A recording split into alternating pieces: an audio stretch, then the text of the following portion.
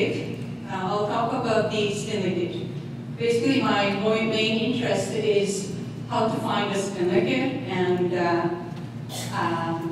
given the 20 minutes, I will probably present only one or two that we have worked on.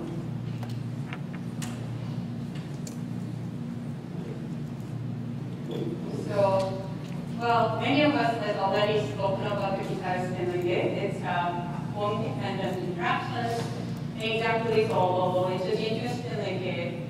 Despite its Z2, it has the gapless expansions which are myelins. So that's why this is exciting. Not only just that the model is exciting, it also gives us an angle to look at the different perspective to the frustrated magnetism. Because so far we've been thinking about geometrical frustration, but instead of having a geometrical frustration, one can get this linkage on a bipartite lattice if one has a bone-dependent interactions. So basically ising models in each bone, but because it's different directional dependence, it is frustrated as such. And once that happens, then the emergent particles of pairs, which are myelin in this case, and on the magnetic field that become non-abelian anions, and one can use protocols for quantum computations and so on. And that's why this actually carried the entropy from this myelin. And it was sort of discussed by the original author, Hae, that the energy current is going to be quantized. There will be a T-sphere where the temperature here, so kappa divided by T, which is a thermal conductivity, will be quantized. And that's coming from the fact that once you apply the magnetic field in the isotropic type model, there will be a gap in the bulk, but the gapless extensions occurs on the boundary, and that gives us the finite donor hole conductivity. Okay, so the real question, which we probably have to think about, is that where to find that basically. Okay, so that's a nice model, but what we can realize in the solid state material is not that trivial at all. And the progress has been made by this lovely paper by Lee and Paluin has suggested that if you have strong spin-orbit couplings in the T2Z orbitals, then one can generate the J-effective half, and if you will work on the edgy, the 90-degree super-exchange process, then the Heisenberg term is cancels out, and you only end up with bone-dependent interaction, which is inherently negative. So there is a ferromagnetic effect, which is proportional to the Hund's coupling between the T2G. And then C naught here is the intermediate or the indirect coupling through the options or fluorine p orbitals in the middle of this pass. Okay, but experimentally, and then they suggest that probably one can look at the sodium 3D4, but experimentally this is an insulator with what it has a magnetic ordering of 50 Kelvin, and it knows that the ruthenium chloride also has a magnetic order. So we do know that ethyl is not a single term in the real solid state materials. So how we can think about this? So the derivation of the spin model occurred in 2014, so it's an old paper in fact, but I decided to go through this a little bit to give you the idea of where to get the positive ethyl, where to get the negative ethyl, how big is the ethyl, how big is the gamma, and what happens and once you have such a model and done this. So you have T2Z orbitals, and this is basically honeycomb, and going through the intermediate the place which is option setting. So T2 here is the indirect coping, and T1 and T3 are two different kinds of the direct coping, and that occurs between this one is a Z bone, for example, and this is XZ, and this is YZ, and XY. You can draw the pictures and then work it out with some numbers. So this is a coping parameter, and this is written in a T2Z orbital basis, the YZ, and XZ, and XY, and diagonal term is the direct coping, and the T2 is the indirect coping through the options or POPs. So if I don't have this direct coping, which is the T1 and T1 and T3, then we end up with the ethyl interactions. So this is the minimal model in an ideal honeycomb. Nearest neighbor, we have 3 terms here. And J here is the Heisenberg, only coming from the direct coping. You can see that it doesn't have have T2, you only have T1 and T3, which are the direct coping between these d orbitals. In fact, from here, if I don't have direct coping here, as I said, it's negative. It's coming from indirect coping from the oxygen or p orbitals from chlorines, and it's going to be negative. But once I have the direct coping, then direct coping will come into the play, and one can change the sign depending on whether indirect coping is dominant or direct coping is dominant. The gamma term is actually quite interesting because it is a product of the two. So if I have an indirect coping and direct coping, it comes as a product of the direct and indirect coping. So if I have only an indirect coping, then I only have a p-type term, which is negative p-type. But once we have the both indirect and the direct coping, then we'll have K gamma J all together. Now, I might say that, well, this comes in the T1 minus T3, well, they might cancel, and that's where and they missed the term because they thought that T1 is equal to T3. But in fact, the T1 and T3 comes a different sign, and they add up. Okay, so this is in fact not that small, and you multiply the two, and that will give you the gamma term in one bone. And Heisenberg term here, if you look at it, it comes to the T1 plus 2T3, so they actually cancel out. There's a way that they can be canceled out, and this all comes with a positive sign.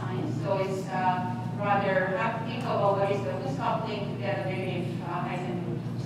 So that's the minimum model that one can work on in the ideal 2D chemicals. So what about the base diagram? So this is a classical base diagram. We have parameterized just following the way of doing it. So here JK gamma is written in terms of angle. So this is the cosine, theta is the gamma. And we are choosing the theta from 0 to pi by 2 here. So we are only taking the gamma positive. There's a base diagram for the gamma negative, but I won't discuss that because it's more relevant for the gamma to be positive. Negative is a little bit more, it's not that interesting in a sense that you've got lots of older state. So here the gamma is, gamma only is the, well, this is not, okay, sorry. So this is the classical model here. This is the gamma only, and then the theta goes all the way to pi by 2, which is a boundary here. So that will be all the entire Heisenberg, the model calculation. And the classical model will give you the anti-ferromagnet, and then ferromagnet, obviously. This is a positive J, this is negative J, this is a p-type point, and this is a negative p-type point. And there are certain hidden SU2 points. In fact, that appears in the 1 point in the zigzag, 1 point in the 120. 120 has another SU2 point through the 6-side transformation. And 120 is nothing but the 120 between this triangle. So this triangle out of the honeycomb will make 120 order, and the other triangle make another 120 order. And how they, depending how the magnetic moment aligns, depending on the moment directions, which is a little bit one has to think about the quantum fluctuations and so on. But in any case, it's all the state here, and there's a zigzag here, and there is a stripy phase, which is just a different type of order state. And then zigzag is somehow pinched in here, and then this kind of survives all the way here. This one is also interesting. In a classical model, this is an incommensurate spiral orders. And the spiral incommensurate wave vector changes as you go along as you move inside the phase. It becomes bigger as I move towards the boundaries. So that's the classical model. Once you have a classical model, you might think, okay, I'm looking for a spin linkage. So where the best place to look for the spin linkage is 1 point here, because there are 3 phases within together. There's a p-type point. We know that this is exactly solvable, but even without knowing that, we know that this is something interesting. And there's a 1 point here where another 4 phase meet. And this is also interesting because incommensurate spiral, when you add a quantum, it becomes unclear what happens. Another thing that's also interesting is the line of this here, which is in a sense that gamma to the K is all going along the 2 different phases. So what we decided to look at it is the 24-side quantum model, and this is the difference between classical and quantum model. You will see that, okay, so here's the detail, whether it's a positive or negative, it doesn't matter, because it's extremely narrow. It's gone. So where to find the spin liquid, and that's the question. And we can see that this gamma point here is no longer meaning there's something going on here. We are not able to determine whether this is ordered because yellow meaning that there is a zigzag correlation within the clinical site in the calculation. And this means there is some kind of spiral correlation, but within the size of system, we were not able to determine whether this has a total magnetic order or just has correlations. What we know is that the correlation length in this gamma only limits is extremely short, just like the entire point.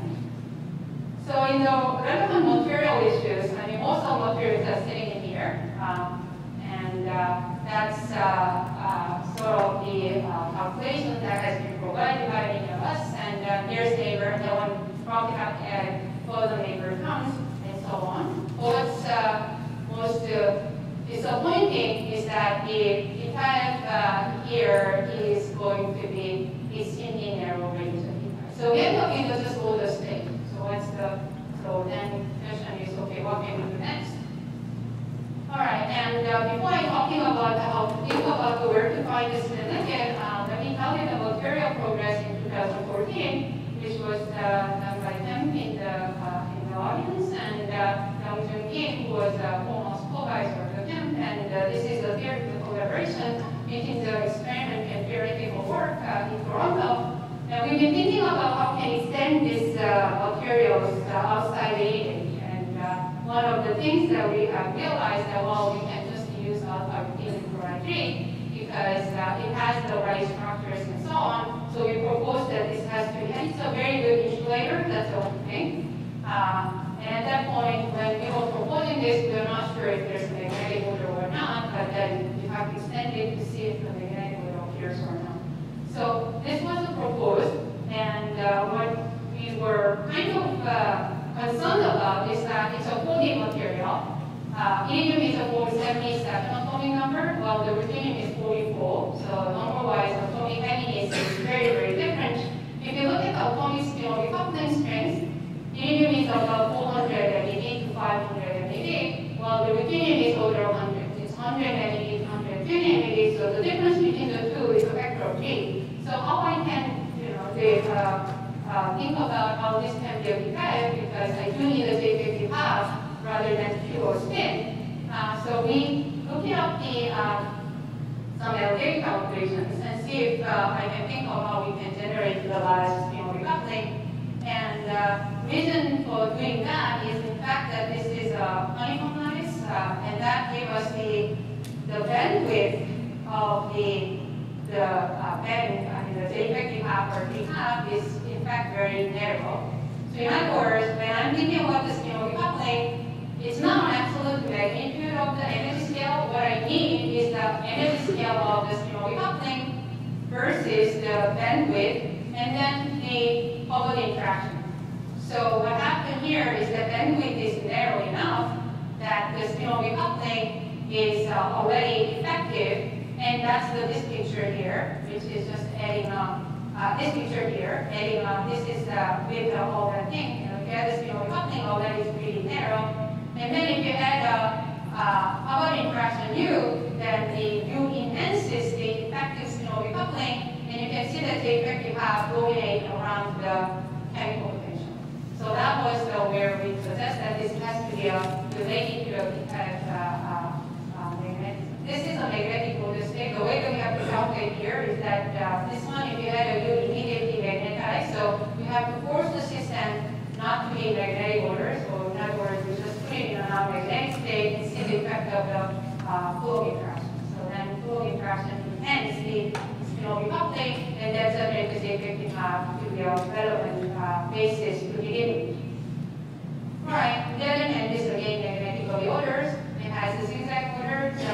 Jennifer has done this work in 2015, and specificity is showing it here, which is about 7 Kelvin, and then Newton was on it and showed us zigzag orders and so on. So even in the ideal, even in a minimal nearest neighbor model, which is the and the gamma and J, we found that all that order state. So the real question is that, okay, where to find the spin linkage? So the question that I started hasn't been answered yet, and I'm trying to see the direction to think about where to go. So this is a list of proposed parameter set in 2017 by Matthias Group. If I'm missing you here, it's not my fault. It's Matthias's list, so you can blame him. And after that, 2017, I'm sure that there are many others has been proposed.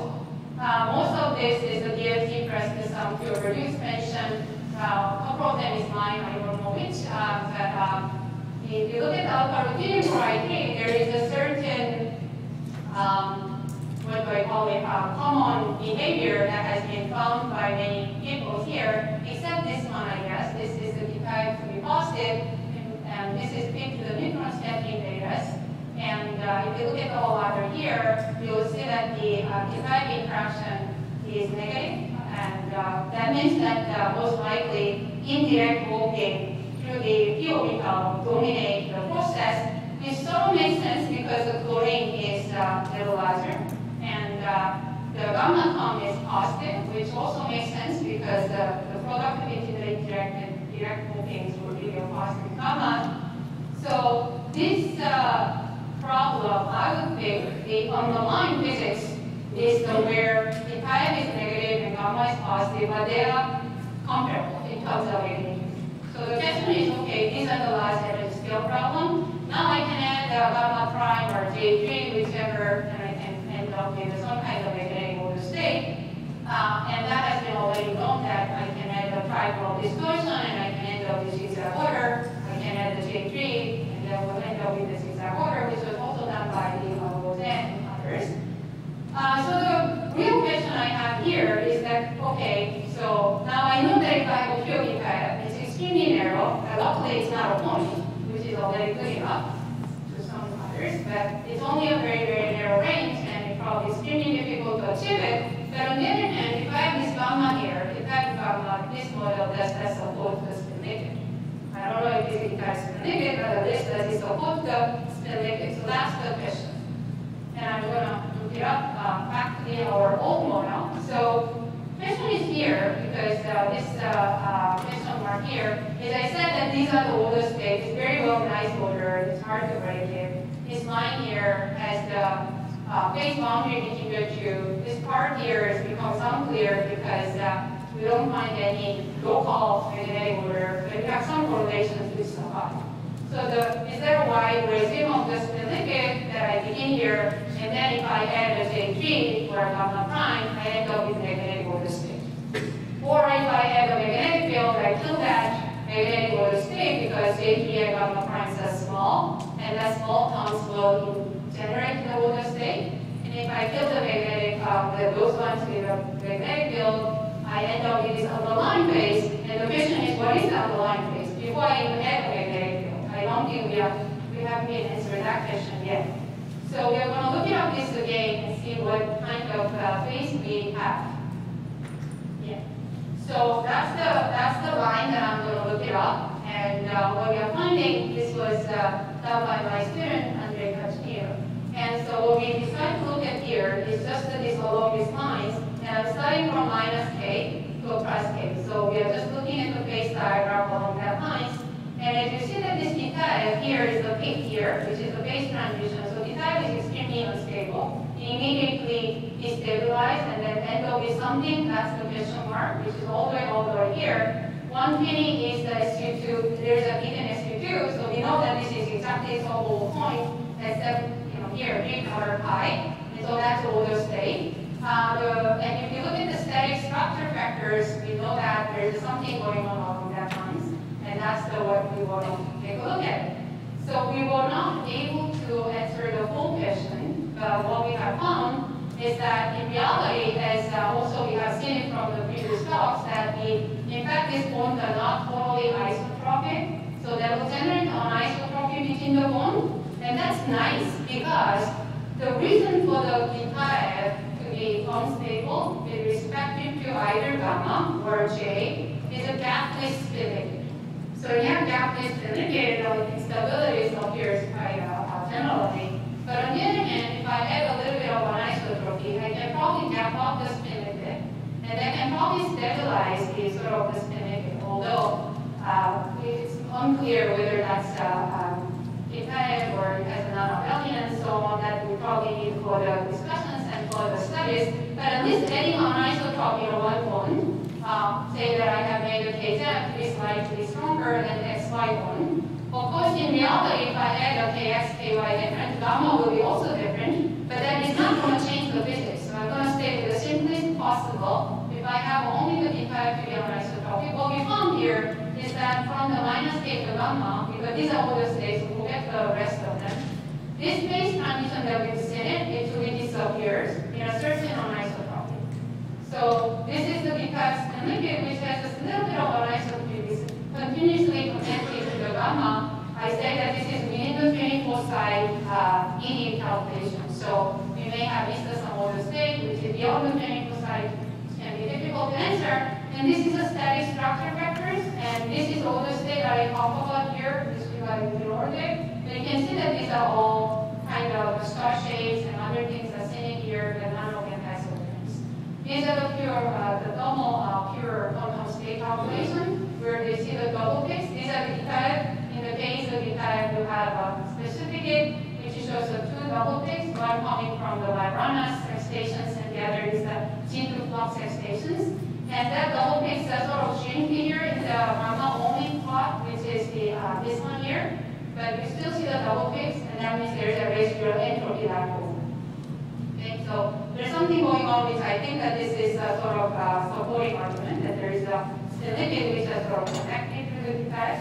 And I don't have time to go through this, but this is not Tsuda-san's talk anyway, so we will discuss that tomorrow. And I think I'm so excited to see that this part, which has this quantized conductivities, the thermal conductivities, whole thermal hole conductivities proposed by the technical here. And so here's my last slide, which I like to always end up with open questions. There are still many, many open questions. And I think that I'm hoping to believe that the opinion variety has the lines of the liquid, which probably you don't have to look for it still, but I believe that that's the case. And doping is one thing which is extremely interesting because one can probably generate some kind of topological superconductor. It's just uncommonized. So even I have some simple Heisenberg, I'll probably end up with impressed I did, which is already interesting enough. And then magnetic field induced, this is ongoing thing. And 3D versions that we probably will build up the new materials. And strain-induced phase transitions, pressure and strain is another thing that we want to look at it. New material is another open questions that we like to extend. So with that, I'd like to thank your attention.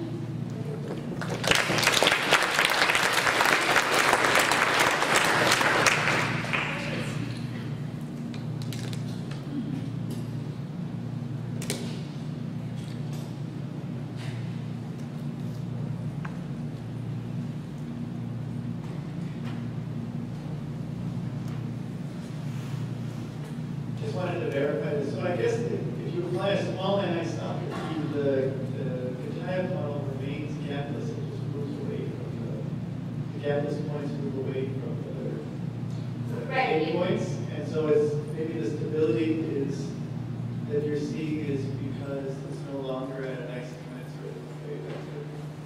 Yeah, that's because we are not doing a double dynamic limit. So this is the chemical side.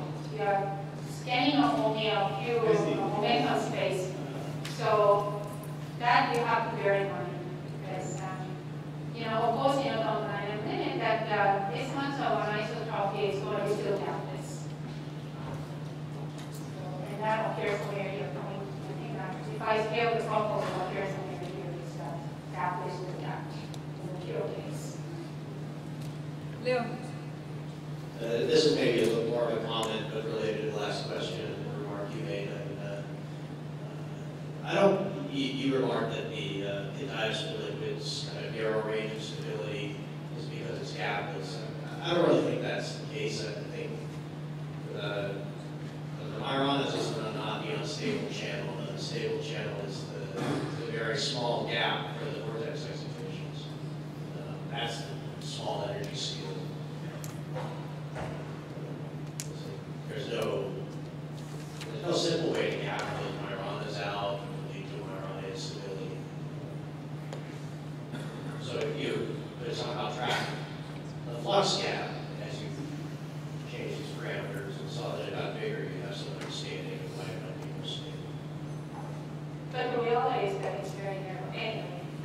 Sure, very yeah. crucial. So it's possible that there's flux gaps which are very tiny, and that's why that this balance and so on is enough to destroy. I believe that. Yeah. So, but then how you can make that big? That's you're saying that's my problem. Another question. So, if you have an estimate of the flux gap as a function, I don't know, anisotropy between two time parameters, how it's go up or down, basically, that's the follow-up. Yeah. So if you look at the this part here, you see that here is the V2 flux excitations, and then this one is the gamma only. That gets better. So then you push them up, but it's very slightly.